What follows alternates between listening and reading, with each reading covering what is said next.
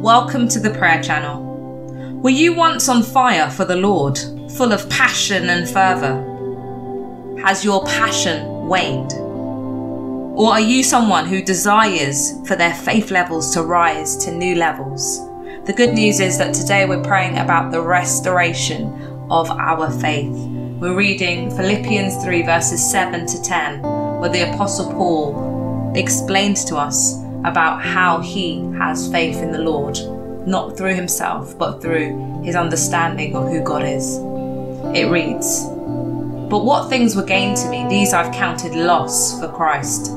Yet indeed I also count all things loss for the excellence of the knowledge of Christ Jesus my Lord, for whom I have suffered the loss of all things, and count them as rubbish, that I may gain Christ, and be found in him, not having my own righteousness which is from the law, but that which is through faith in Christ, the righteousness which is from God by faith."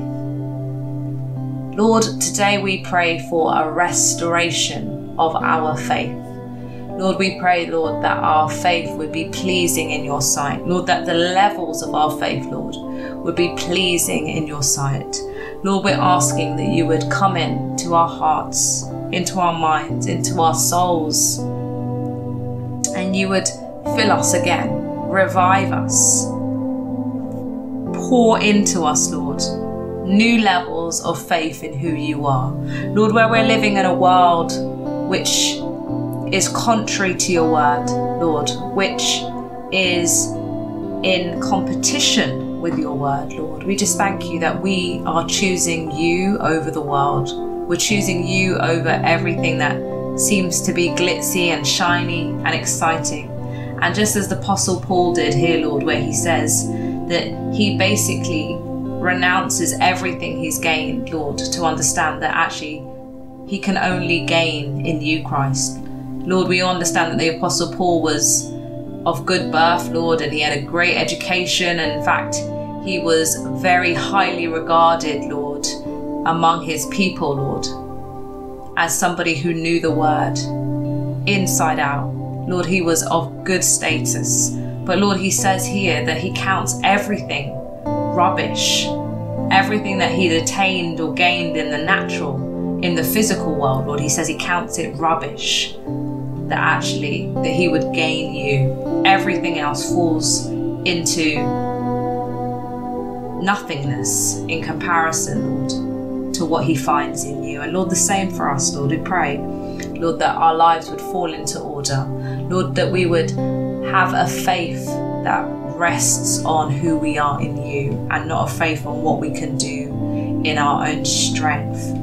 Lord, where we have veered off, Lord, where we've been focused on other tasks, on other things, Lord, that have captured our attention, captured our minds, captured our emotions, Lord, so that we're not giving you the best. I pray that today, Lord, you would reveal and highlight to us, Lord, where we have given our lives over to idols. Lord, where we have fallen short. Lord, where we have chosen to follow the gods of this age, Lord, the media, immorality, Lord, money, Lord, all the things, politics and fame and glory, all the things that seem to entice people, Lord, over you and your word, Lord. We just pray, Lord, that today you'd help us to lay down every idol, every disparity of our behavior, Lord, everything where we're not operating as we should, Lord, everything where we're looking at things with disproportionate lenses, Lord, to who we should be looking at in seeing you. Lord, we should be looking through lenses that show us you all the time, not lenses that are preoccupied and filled up with the world. Lord, help us, Lord, help us. Lord, help us to see with spiritual eyes, discerning eyes. So, Lord, that we're not captured by the prince of darkness, Lord, and his ploys, but instead we see your light. Thank you, Lord, that you're calling us today, Lord, to lay down the things that we thought were important so that we can gain you, Christ. We can gain everything that comes from knowing you, Christ. And Lord, that not only would we gain you, Lord, but we would be found and we'd be hidden in you. Lord, would you hide us in your arms? Lord, would our entire being, all our desires, Lord, line up with you? Lord, would we have faith in you, faith to move a mountain, faith in you, Lord, to believe for the best, to believe that you are God in heaven and you give good gifts to your children and you change our lives and our situations if we can surrender and give ourselves over to you. Lord, thank you that it's not about our own goodness or trying to be good or trying to be righteous, Lord, which is from the law, but instead it's our faith in Christ Jesus. Yes, Lord, it's our faith in you and the righteousness which is from God by faith. Lord, that righteousness only comes by our faith in you, by knowing that you are God in heaven, that you're on the throne, Lord, and that we need to have full faith in you. And as a result of doing that, Lord, you will impart unto us your godly righteousness. Not our own picture of what righteousness is, but Lord, your godly righteousness.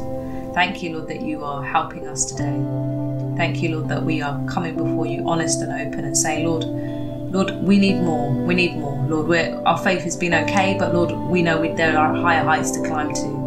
Or Lord, we used to be on fire for you, but actually over the years, we got distracted with other stuff and idols and things that just looked interesting, Lord, that have just captured our days and our hours and our moments. Lord, free us from every bondage. Free us from every bondage, Lord. May we gain you, Christ, and may we be found in you. And Lord, as we pray and think about the things in our lives, Lord, that need to come into submission to you over the next few minutes, Lord, bring to our remembrance everything, Lord, that needs to be fixed and rectified and surrendered into you, Lord.